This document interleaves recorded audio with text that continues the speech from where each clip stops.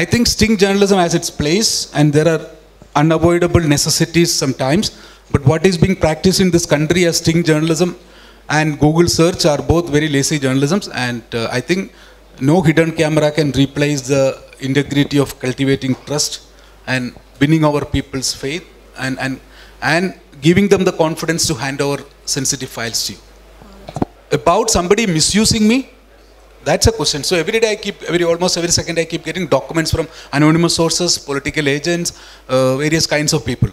But I have my own certain, we all have a certain professional rules to verify.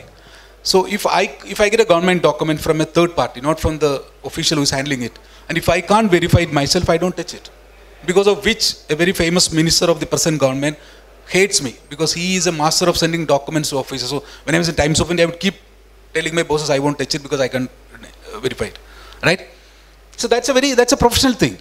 I don't, and mind you, if you want to play a role of a journalist, not as a propagandist, and to be adversarial, then you can't be thinking like a politician that I'm a popular or not. I'm not. I should be the least popular man on this earth, because I am standing up and speaking against the majoritarian bullshit that's going around, right? So I don't want your popularity. Do you agree with my facts? You may not. I've been called an ISI agent when Kargil war was going on, but it took 10 days for the army to accept that what I said was right.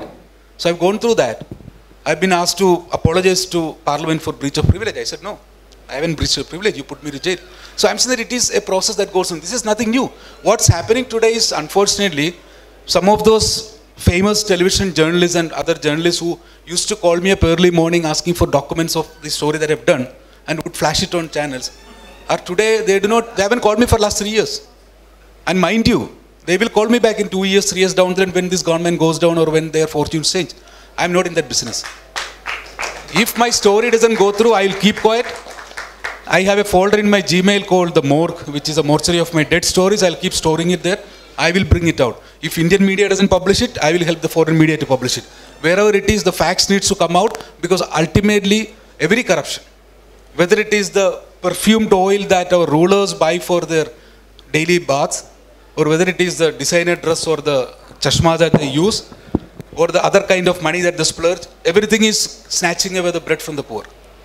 And I don't think I need to be much bothered about being accused of being manipulated. Yes.